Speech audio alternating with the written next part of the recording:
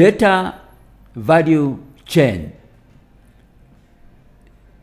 The data value chain describes the process by which data goes through from the time that it is extracted to the time that it reaches the end user.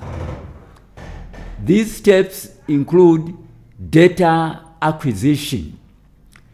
Data acquisition actually is the process of recording data from whatever source documents you have.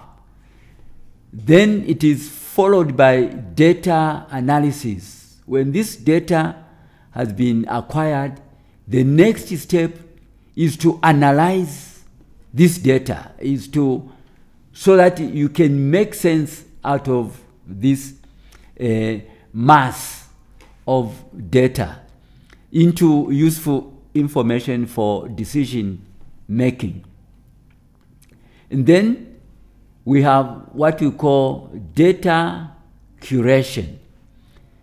Data curation actually is the process of transforming the data into a form that the computer will accept. Sometimes maybe you change it into codes, you assign it codes, for example, depending on what you want to process, so that the computer can recognize that data. And then we have what we call data storage. After the data has been manipulated, has been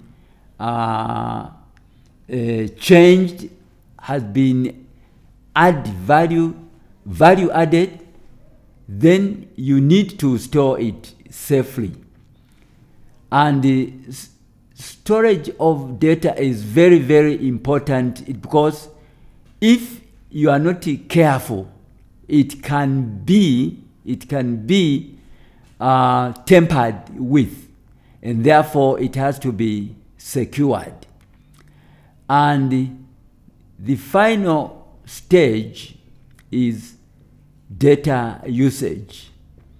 This is the end, where the user now can use this information that has been processed in order to make sense out of it and make a decision. It could be in business, it could be in any other area of operation, and that data has to be used.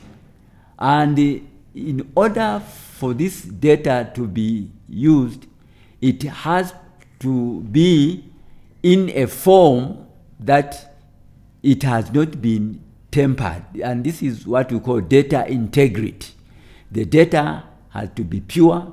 The data has to be not disturbed in such a way that it will not portray the true picture when you process it.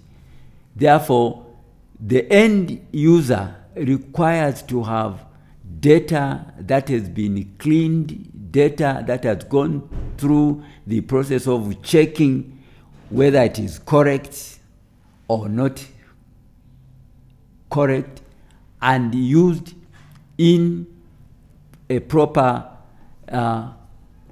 manipulation and process to give the results that are desired. End of Unit 2.